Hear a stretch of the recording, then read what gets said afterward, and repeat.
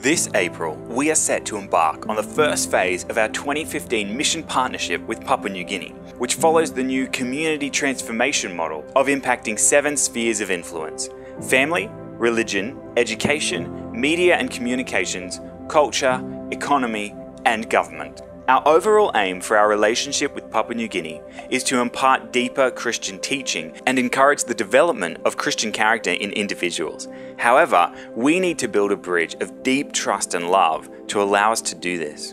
One great opportunity to fulfill this objective is through the establishment of a mums and kids group in 3 churches we minister in PNG. This will reach out to young mothers both inside and outside the church.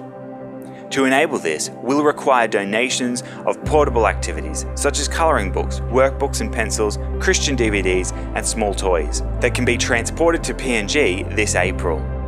Our desire is also to install a television and DVD player in each church in order to facilitate the running of this ministry, which will require a relatively small amount of funds to establish. 2015 is also a year of opportunity for Kutubu, being the 40th anniversary of independence and the hosting of the South Pacific Games. Linked to this is another objective of our partnership: to help locals rise to a new level of self-sufficiency.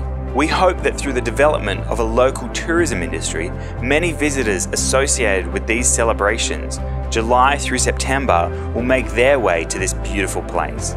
The accommodation is just about at the point of getting this objective off the ground, and several tourism bodies and websites in PNG are excited for this.